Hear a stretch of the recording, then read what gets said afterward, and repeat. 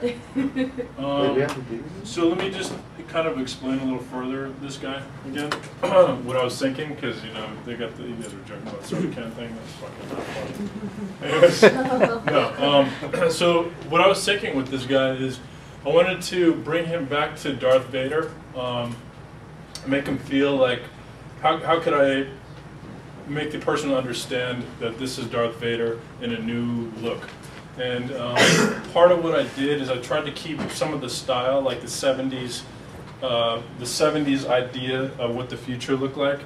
So that's why I kept like kind of the big lights, some of the same patterns that you saw in the movie. And so I wanted to give him kind of like that 70s mindset of the future, as opposed to what we think now, where it's all, super sleek, very rounded forms. So I kind of went with that older look. Again, you saw these orbs up here that have, little lights on them, and then you get the high shines. I brought those in from one of the other designs I did. You guys probably know which one I'm talking about, but I'll bring it up anyways. I liked elements of those other ones, and so I wanted to bring them in. And I'll tell you what I didn't like and why I didn't choose those final three that I had. This guy felt too much like an emperor.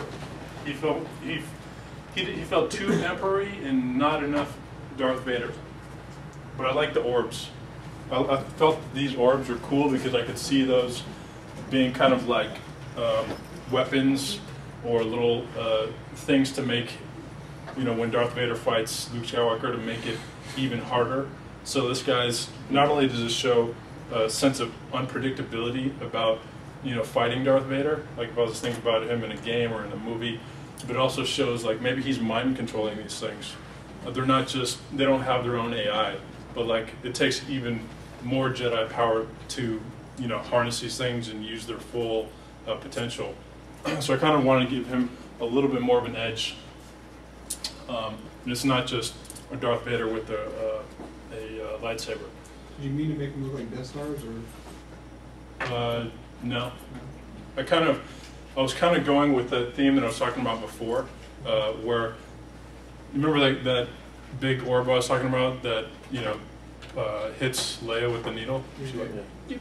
Kind of using that, and then expanding that further into like little versions of those to be his helpers, so to speak, or things that he mind controls to like take out other Jedis. It could be cool. I could see him fighting multiple. What if he could take on 3 or 4 Jedis at once with these things? These things flying all around and shooting people and shit.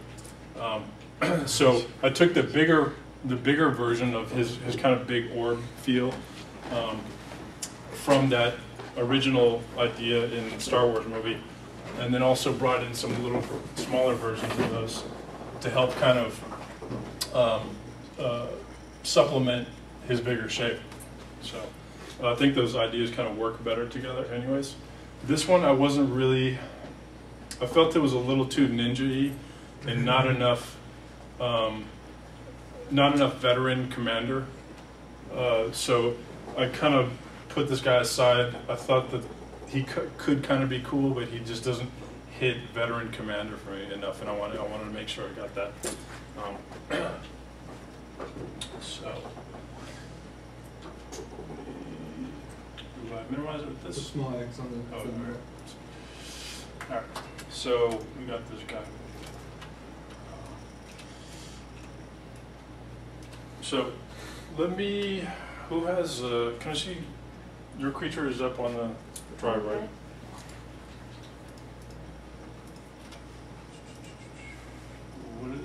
How do I get that? Or can I get that? You'll need to pick a desktop. Desktop? Well, I mean like that. PC client. Okay, let's see. Yeah, that should be it. All right. Do you have any reference, by the way? On the comic book, Okay, so I don't know if you guys know about her idea. I wanted to do a quick demo on this one. Basically, it sounds like the idea behind this creature is that just kind of trying to do a wild lizard-like animal that's, I guess a human's going to be approximately this tall in comparison, but it's it's supposed to be carnivorous and aggressive, but at the same time it could be tamed. And so she's thinking maybe it could be like, you know, Jabba the Hutt's pet, this side or the other. Am I right? What's that? Actually, it's a little smaller. There's little thumbnails next to it. You made it too big. Oh wait, so the person's actually bigger than it. like It's about this? the size of yeah. So that'd be like a little bit taller. I don't know. I have it right. Like. I thought the ones you showed me, like the guy was like that big. Yeah, it had another version of the creature next to it, like all mini. Okay. So yeah, like whatever. a guy is like approximately this tall. The thing's about probably it's about he's right here. Yeah. Okay. So it's like a Great Dane size. Yeah. Okay. So what I'm going to try to do is I think that it's my issues with it right now are that it feels kind of like when people think of aggressive things, they tend to slap on, you know, spikes and things like that that are a little expected. I want to kind of bring it back, but at the same time reserve some of the interesting silhouette that it has. So I want to bring it back, tone it back down into reality, but at the same time preserve some of the interestingness of the silhouette, and maybe even push the silhouette further. So when we think about, for example, let's help her out here. When we think about a carnivorous creature, what are things we think about? What are elements that would change it from an omnivorous or a herbivorous creature? Teeth is a big element. Sleek. Muscular Eyes in the jaw. front of the head. Sleek, eyes in the front of the head. Yeah. What else? Claws, something to grab your prey with. Claws. Which thanks for bringing that up, because this definitely feels. Yeah, if the bone's still too. Right. I'm thinking of a cow or like a deer, something majestic like that. Right. Okay. The hind legs would be more spring-like. Yeah. Right. Okay. That definitely, yeah. Because I immediately when you guys say that, if I was to cover this up from the knees down, it definitely doesn't feel like a carnivore, does it? Mm-hmm. From the knees up, I would say that it's starting to get there as far as carnivore goes. Mm-hmm. So what else? I think. Teeth, eyes in the front. I think the arms too are a little too the forearms in Mhm. front are too bulky and too short. They don't feel like they can lunge at something, or I mean, this is a Star Wars universe, so they can use their forearms to grab something to pull their prey closer to them. Let me see if I can kind of hone in what you're saying, like mix what you're saying with what I'm thinking.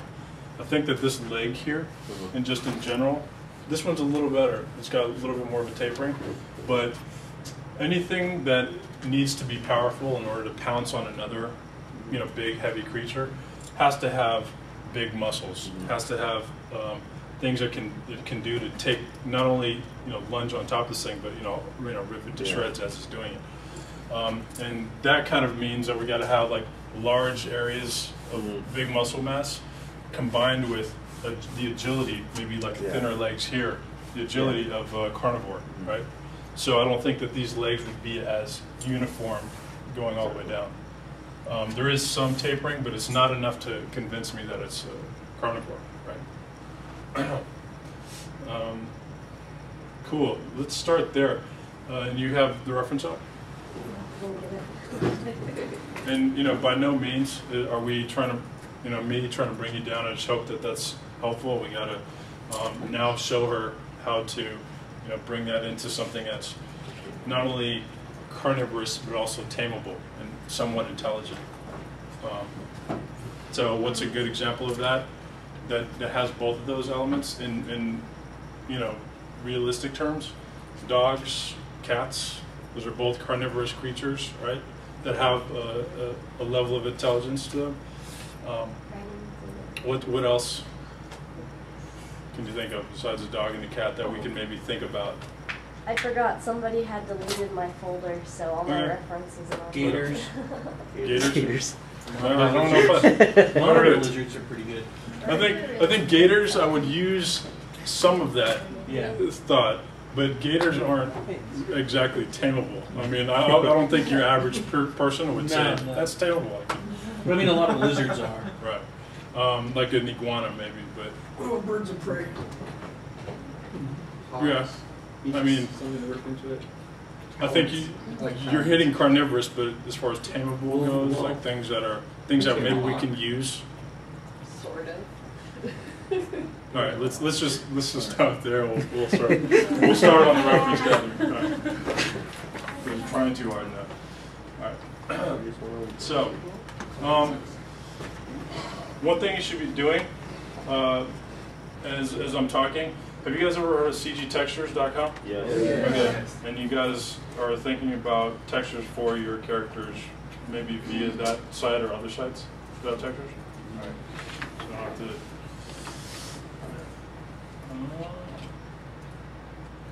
What's up?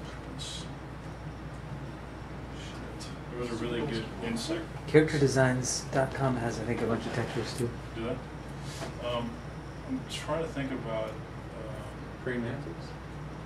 Yeah, it's not. I don't think I'm looking for textures at this point. I just wanted to make sure you guys were thinking about that. But I want to look for a place that has good animal reference. So, for the time being, we'll just go. I'm gonna look. I'm just gonna start simple. That's so cool.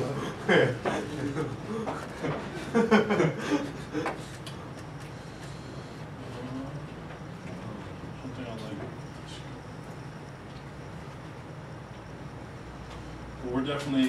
You're definitely going for lizard type, right? Yes. Okay. I'm not going to change that aspect. I just want to I'm concentrating kind of on this guy's face and things that we can do to this guy. This is like a 28K moment. Just for clarity. Feel free to, if I'm boring you, to be working on your updates to your images.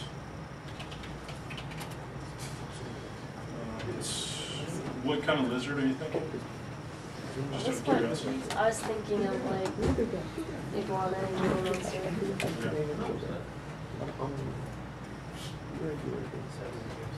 I took a lot of different aspects. I was thinking of a little bit of big cats when I was working on them. Okay. Like, you're thinking like lions? Yeah, lions. And Pleasure's all.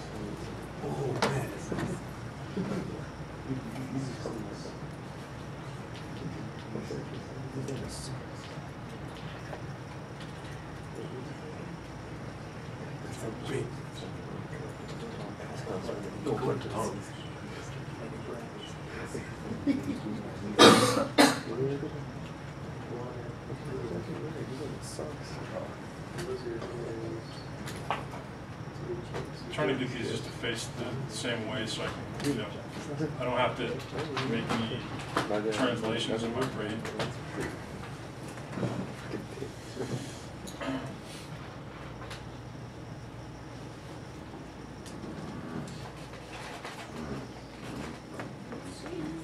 So I think even though you're using an iguana, you don't, want to make him look like a big iguana, right? You want to kind of like try to be a little bit more original then.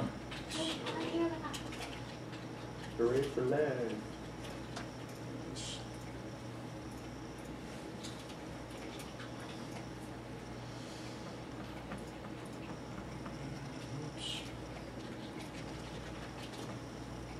Can you group your layers like that? You can just shut off the group and it'll all disappear. Is that what that is? Don't tell me what to do. Alright. Oh, I was asking a question. It was a joke. It was a joke. I love you, Thomas. Thomas said he I liked didn't it. say that. That was Brandon who said that.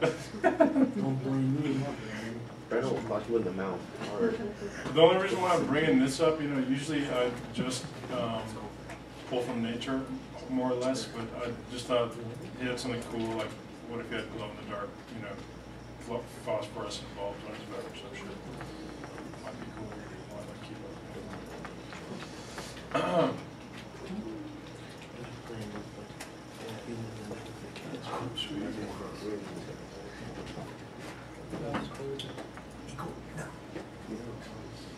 what I kind of like about this is that you get aggressive kind of spike thing, but you don't get like the typical rigid, you know, porcupine spike of what you people usually put on there. And that this is more of a soft kind of like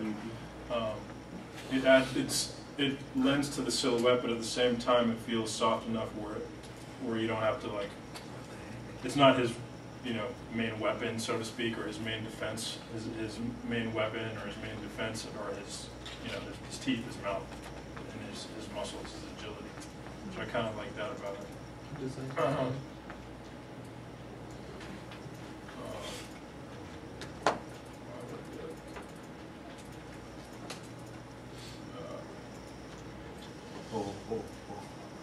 Dude, what the fuck?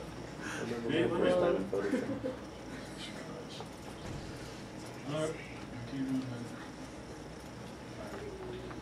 Are you rethinking these Minotaurs? Let's look at some other, what are some other cool creatures we can pull from besides iguanas? Platypus. Cool creatures. No, platypus? Really? Fuck yeah. Evil If platypus. you're serious, I'll... Platypus it up, man. I actually Do pulled it. one. It had some pictures of platypuses for reference just to be out there. Really? Alright. Maybe that's... Let me see what they look like, because from what I remember, they're kind of goofy. Yeah, they're dangerous and pretty much wasting your time by Nice, Cammy. They got those cool spurs though. because nothing says aggressive like beak. Yeah. Nothing says I'm going to tear your arm off like a beak. Platypus bear. Are you looking for Don't a warn secret it. type? I mean, Not necessarily. okay, what, is this going to be a land-dwelling creature? Yes, land. All right, we should scratch this. Thank you. The only thing I can think of that would be useful about it is maybe if we plan on integrating fur with those guys. But What about monitors or Komodo dragons or whatever they're called? the Como. Komodos are actually kind of boring looking. There's not much detail They're except just, for they're big monitor lizards though. that's all they are. So you're killing two searches with one. Have you tried Nice, there's a A monitor, there's a, was it an orange billed monitor? Those things are neat. Whoa. How about That's a tough. how about a bearded dragon? Sure. Bearded dragon? Bearded dragons are cool. I mean they're lizards, but I mean What's a real animal? yeah, Yes. bearded Oh, dragon. wow. Yeah. Oh, no wonder.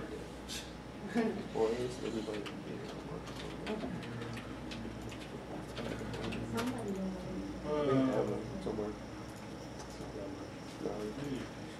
Oh, that's weird. It's kind of cool. There's some interesting body texture stuff on it that I like. Very interesting body picture.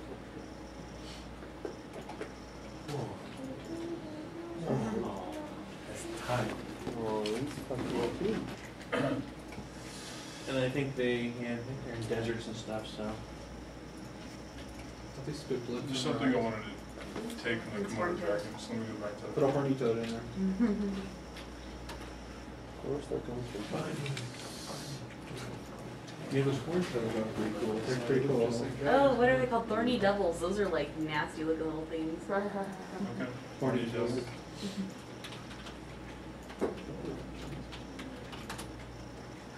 Yep. Oh yeah. These are fun.